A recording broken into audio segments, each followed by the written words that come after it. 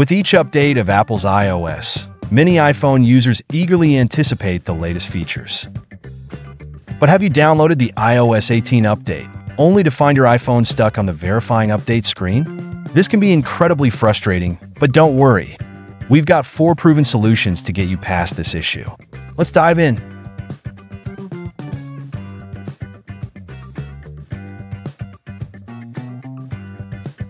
The first solution is to force restart your iPhone. Hold down the power button and either the volume up or volume down button, depending on your iPhone model, at the same time.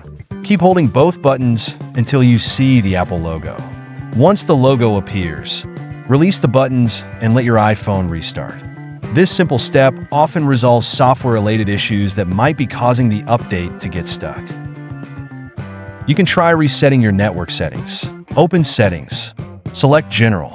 Find Transfer or Reset iPhone. Select Reset and reset network settings. Wait for the reset network settings and then reconnect to the network to make sure the connection is stable before trying to run the update. A stable network connection is critical to a successful update. If your iPhone is still stuck, the next step is to delete the update file and re-download it. Go to Settings, General, iPhone Storage. Find the update file, tap on it, and select Delete Update. Then, go back to Settings, General Software Update, and try downloading the update again. If none of the previous methods work, then I recommend you to use a more powerful tool. AnyFix, which can fix 150-plus iOS system issues without data losing, including the iPhone stuck on the verifying update screen while updating to iOS 18. Free download and install AnyFix on your computer. Connect your iPhone and select Upgrade/Downgrade iOS, and click Download. Select the iOS 18 system you want to upgrade to. Once the download is complete, click Upgrade. AnyFix will start preparing your iOS device for upgrade.